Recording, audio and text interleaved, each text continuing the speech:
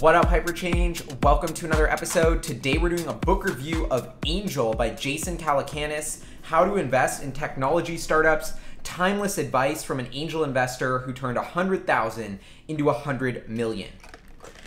So this is a book idea that I got from listening to the Ride the Lightning podcast, which is an amazing Tesla podcast. Ryan McCaffrey, who runs that, had Jason Calacanis on for an interview about Tesla. Jason Calacanis is a famous angel investor in Silicon Valley. In fact, I believe he calls himself the best angel investor in Silicon Valley history, or one of the top 5. He actually is personal friends with Elon Musk, and I thought it was an amazing interview. And he mentions how he wrote this book, which is basically his guide to angel investing, how he invested in startups and how, the philosophies that guide his investing strategy. So I've always been super fascinated by angel investing. Just a little bit of background on what angel investing is. It's basically, the first investment that people make into a random startup. Like when you're trying to raise a company, they're called angels because they believe in you and basically nobody else does. These are usually companies worth, between $0 to $5 to $10 million that are looking to scale to become huge companies. So just to give you an idea of what that could look like, Jason Calacanis was an early investor in Uber. The company was only worth a couple $1 million.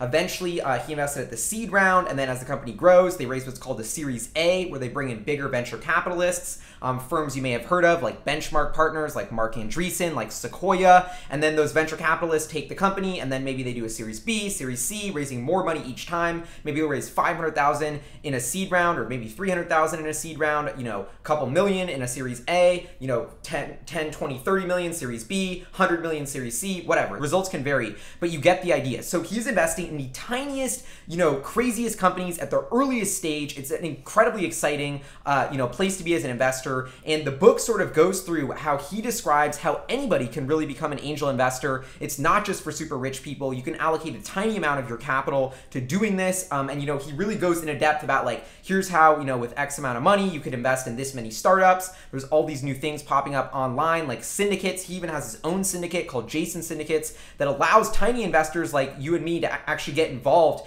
in these early angel type investments. So a ton of exciting stuff. I'm a huge fan of the space he plays in.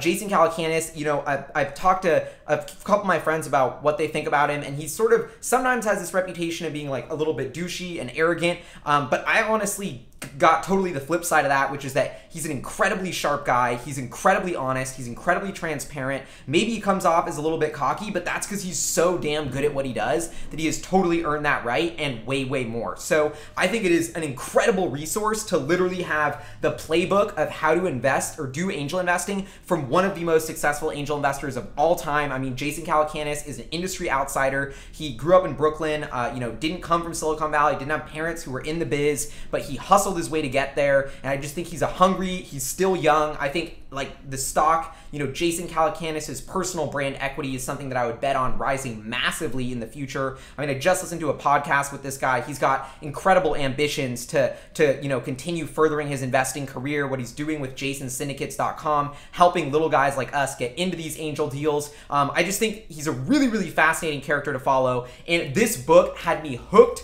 from the get-go. Literally the second I opened it, I blasted through this in probably 3 or 4 days while making other videos and stuff. Written almost in the style of the Hyperchange book, Scheme of Consciousness, where it's really just him, candidly telling you what he thinks. So now I'm gonna do what I do with every book review and go through a couple pages that I've highlighted. This is a great start to the book. On page 4, he says, "Oftentimes I'm the first money in the first investor willing to take a chance with a company like Uber or Thumbtack when they're only worth $4 to $5 million bucks, and almost everyone else has said no." So that's just a little bit of glimpse of this guy, Jason Calacanis, where he fits into the cycle of when you hear about a company like Uber, that, he's involved when Travis Kalanick is going around Silicon Valley. He barely has an app, just a couple thousand people are using it. He's pitching this grand vision. Nobody believes him. They're meeting him at some Starbucks, and, Jason Calacanis says, okay, here's 50 grand. And then that 50 grand is worth a couple percentage of the company, which now when Uber's worth tens of billions of dollars, that 50 grand is worth millions, tens of millions, hundreds of millions.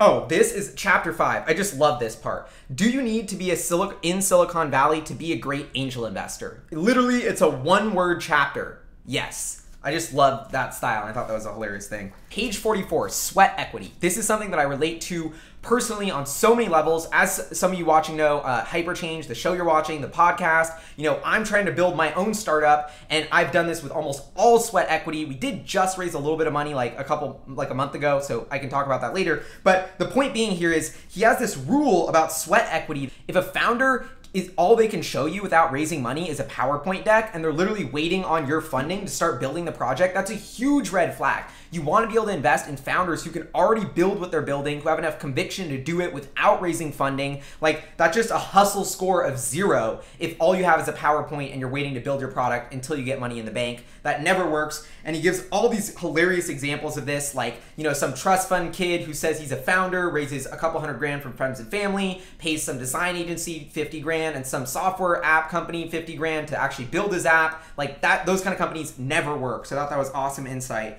Then chapter 8, how to be an angel investor with little or no money. I love this sort of mentality he has in the book, which is that you don't need to be super rich to be an angel investor. And he really describes how to do it. Beyond joining some of these syndicate type things that he mentions where you can get into these angel rounds with only a couple $1,000, he also mentions just all these like grassroots hustle ways to get involved with startups, advising startups where you pitch them on services that you can offer for a tiny amount of stock when they're just starting. If you can actually be a value add and that company is successful, that can be a huge way to get your foot in the door in angel investing without ever putting up money. And so I think that is a really awesome mentality to go for it as well. Like just the ethos of this book is just like, if you want to hustle and like these startups are out there, it's a huge opportunity. It's super opaque. No one's writing about angel investing because it's such a good game to get in. But if you have hustle and you want to get into it, the opportunities are there even if you have 0 money. He even talks here in chapter 10 about how if he could do it all over again, he would go right from college into angel investing. But he describes how he basically was watching Microsoft come up with things like the mouse that were making computers so much more accessible. And as a college student, he had so much insight into future technologies, the future preferences of young consumers, where, the society is headed. I just think the sweet spot of being in the know culturally about what's happening in the world is totally after being a college student, meeting people from around the world, getting a great education, being young, being open-minded. So I think that is a huge, huge asset that people like, including myself, I'm 25, just a couple years out of college, and a ton of you watching, is that, we are consumers of the companies and brands that are changing the world and about to get much, much bigger. Whatever you do as a consumer, what products you're using as an early adopter that you think are going to get bigger, that's incredible insight. And it sounds so easy to say like, oh, he saw Microsoft coming up and saw huge potential and now that seems so obvious and Microsoft's huge. But back in the day, everyone was saying Microsoft wouldn't win. All the establishment and old people didn't get it because they weren't used to technology. So I love this little lesson of like, you're an expert in something, own that, and that's the area where you should be investing in. Limiting signal to founders, not ideas or markets. I don't need to know if your idea is going to succeed. I need to know if you are. So basically what he's saying here is when you're betting at the angel stage, don't put too much emphasis on the business model, the company. I mean, that's all important, but really what you're betting on here is the founder themselves. Can they do it? And towards the end of the book, like this is just how detailed he goes into of like literally what to do minute by minute with your pitch meeting. Basically shut up and listen, let the founder talk, analyze them, have very short, wise comments, sort of like a Jedi Knight. And then he has these 4 questions of what he asks startups when he's getting to know them. So I'm going to tell you them right now because I think these are all fabulous and just a super efficient, professional way at doing angel investing and framework for how to think about this. So question 0, funny enough, is how do you know Jane? Or I guess that Jane's a random person here, but basically saying like, who made this introduction? Start with the one little question of chit chat of like, how do we know each other? Okay, cool. Then question number 1, what are you working on? He wants to get a sense of what you're building. Question number 2, why are you doing this? Question number 3, why now?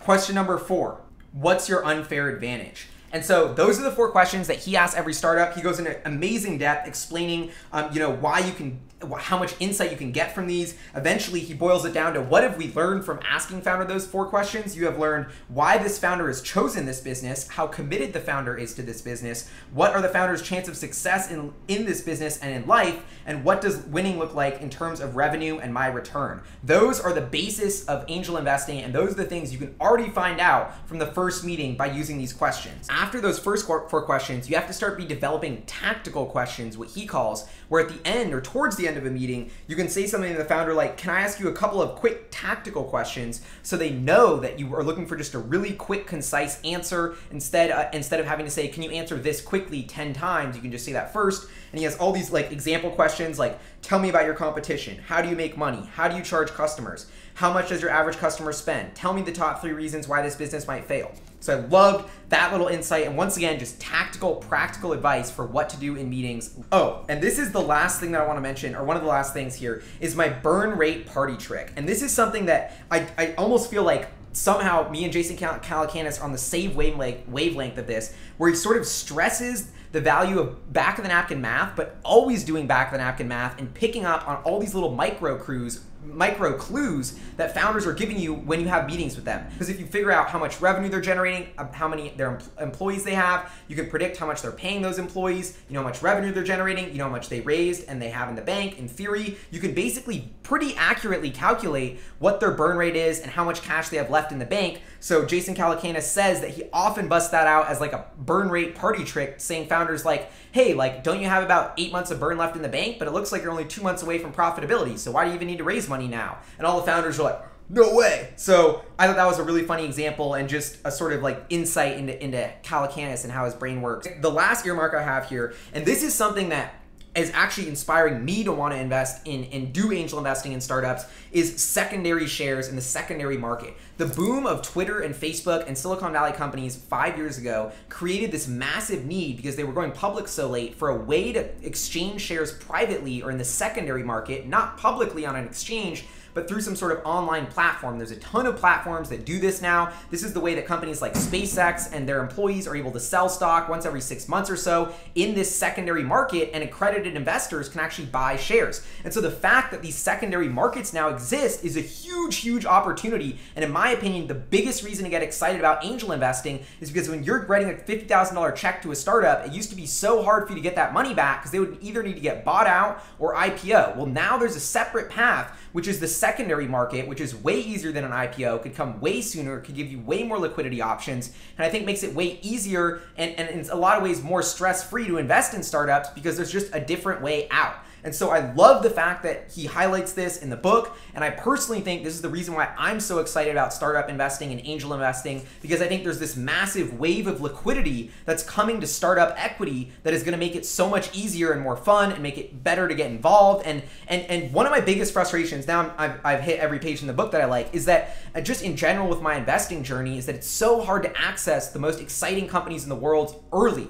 Exciting companies are IPOing later and later. I used to love microcaps, tiny market cap companies. I'm still in the microcap club, which is this awesome club of investors who analyze microcaps. And Warren Buffett got to start in microcap companies. Peter Lynch got to start in microcap companies. And the problem is that in all the microcaps, like the quality of talent has just dried up because no startups are going public that early. So all the best companies are staying private, and I can't invest in them. And so my personal investing journey as Hyperchange, as an investor who looks for exciting, disruptive technologies, reinventing industries from the ground up that are led by the smartest people in the world. Like, that's all happening in startup, angel, private land. The smartest people in the world are starting companies, raising money from angels like Calacanis, then going to VC firms like Sequoia, and then if they IPO, if they're waiting till they're 10, 20, 30 billion dollars worth of market value, and you've missed basically all the upside, even though someone like me could have seen that upside so long ago. I even think I tweeted like way back in the day, like, well, can I please invest in Uber before they hit a value of 10 billion? I would love to. And I couldn't. My hands were tied. I saw the trend.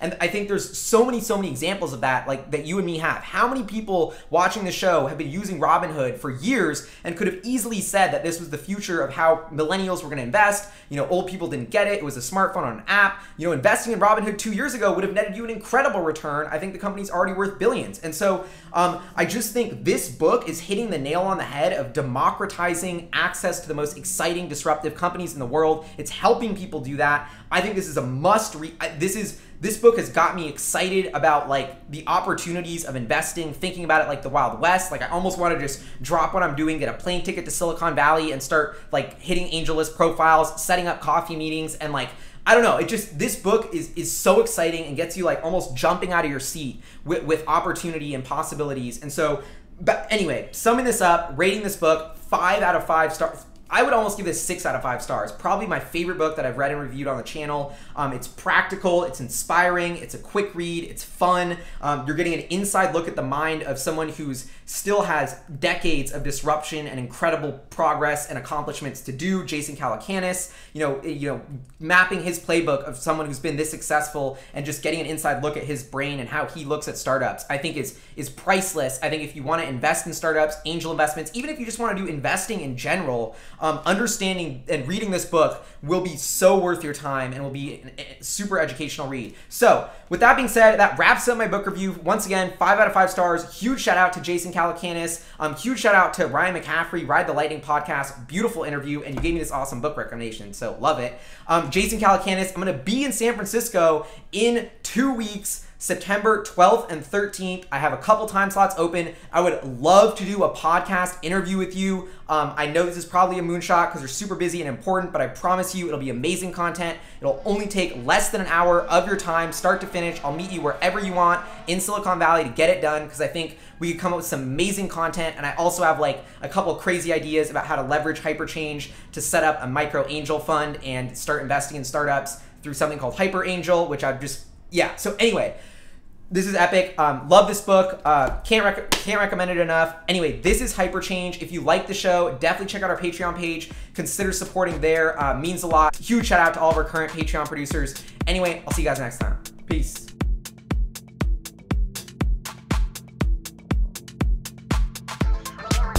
Oh, one more thing. If any of you have another book to read, I pretty much get all my book reviews that I do on the channel from suggestions, from people who watch, from people who tweet at me. So I love all your book recommendations. So keep them coming and let me know what I should read next.